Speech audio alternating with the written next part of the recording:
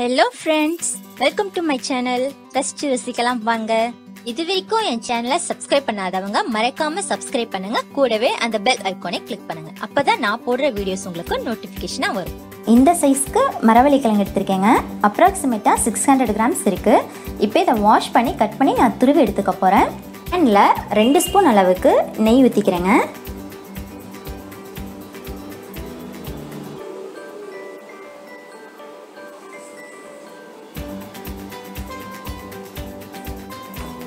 இப்போ இந்த நெய்யில நான் கொஞ்சமா முந்திரி வறுத்து எடுத்துக்க போறேன்.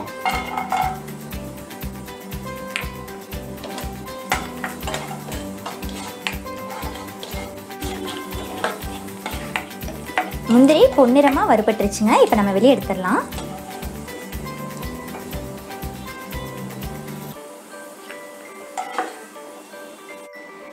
இப்போ இந்த பேன்லயே நம்ம துருவி வச்சிருக்க மரவள்ளி கிழங்க சேர்த்துடலாங்க.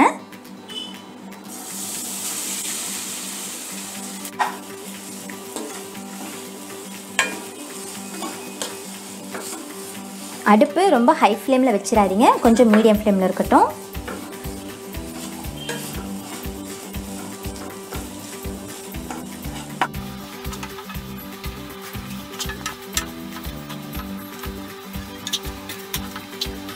மரவள்ளி கிழங்கு எந்த கப்பில் துருவி எடுத்தோமோ அதே கப்பில் அந்த அளவுக்கு நான் பால் எடுத்திருக்கேங்க. காய்ச்சின பால் இப்போ இதில் சேர்த்துக்கிறேன்.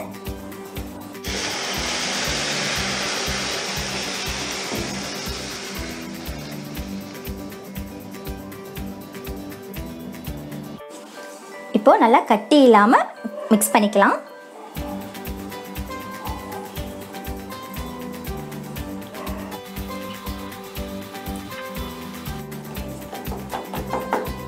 மரவள்ளி கிழங்கு நல்லா கெட்டி கெட்டியாக இருக்கு பாருங்க. இந்த மாதிரி நல்லா நம்ம தட்டி விட்டோம் அப்படின்னா ஈஸியாக உடஞ்சிரும்.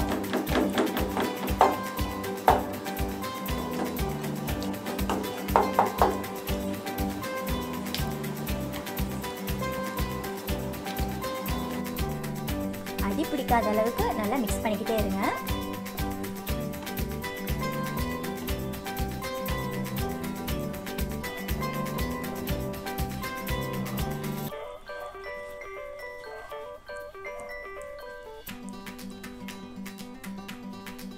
நான் துருவின மரவள்ளி கிழங்கு வந்து எனக்கு இந்த கப்பில் 1 கப் முழுசாக வந்துருச்சுங்க.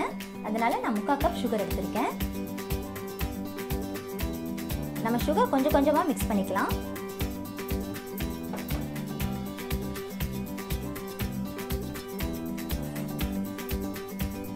நான் மரவள்ளி கிழங்குல தண்ணியெலாம் சேர்த்துக்கலாங்க, பால் மட்டும்தான் சேர்த்துருக்கேன். இப்போ கொஞ்சம் கொஞ்சமாக சுகரை மட்டும் போட்டு மிக்ஸ் பண்ணலாம். நம்ம சுகர் சேர்த்துறப்பவே தண்ணி விடும்.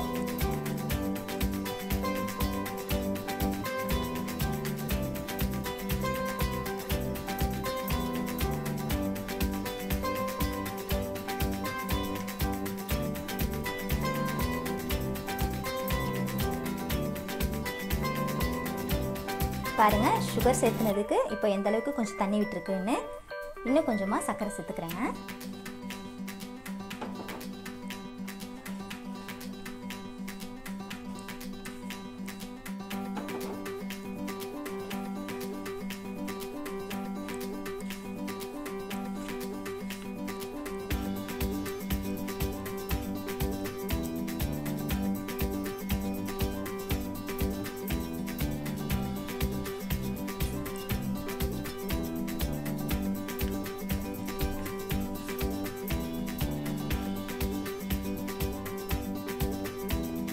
இப்போ 3rd டைம் ஃபுல் சுகரையும் சேர்த்துக்கிறேங்க.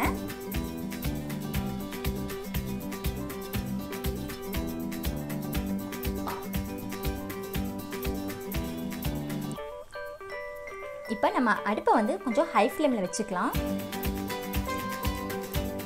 ஏன்னா சுகர்லேருந்து நிறைய தண்ணி விடும், அது சீக்கிரமாக அப்சர்வ் பண்ணிக்கிறதுக்காக நம்ம அடுப்பை ஹை ஃப்ளேமில் வச்சிடலாம்.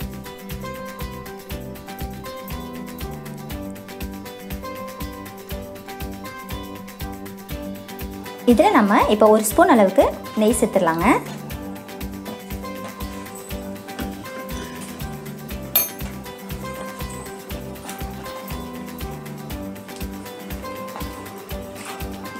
நெய் சேர்த்துட்டு நல்லா மிக்ஸ் பண்ணிகிட்டே இருங்க.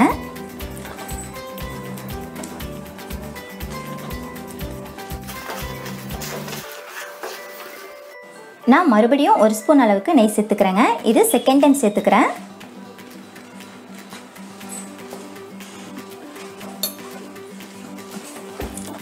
நான் மறுபடியும் 1 ஸ்பூன் அளவுக்கு நெய் சேர்த்துக்கிறேங்க. இது செகண்ட் டைம் சேர்த்துக்கிறேன்.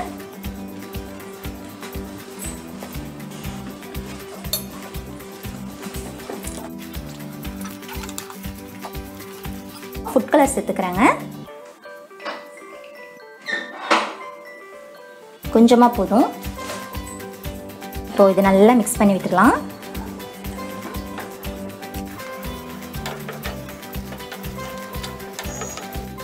நம்ம வறுத்து வச்சிருக்க முந்திரி இதில் சேர்த்துடலாம்.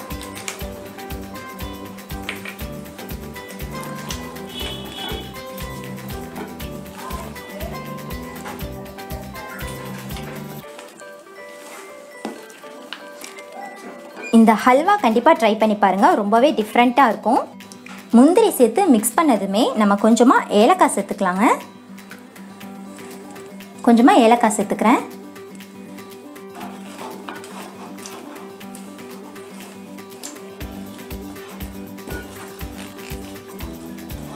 பாருங்கள் நம்மளோட ஹல்வா எந்த அளவுக்கு ரெடி ஆயிடுச்சுன்னு.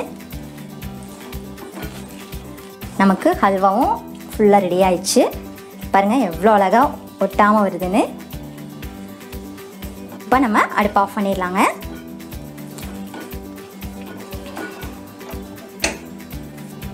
என்னோட ஸ்டைலில் ரொம்பவே எம்மியான டேஸ்டியான கசாவா ஹல்வா ரெடி ஆயிடுச்சு. உங்களுக்குலாம் பிடிச்சிருக்கும்னு நினைக்கிறேன். நீங்களும் இதே மாதிரி செஞ்சு பார்த்துட்டு எப்படி இருக்குன்னு எனக்கு கமெண்ட் பண்ணுங்கள். தேங்க்யூ ஃபார் வாட்சிங்.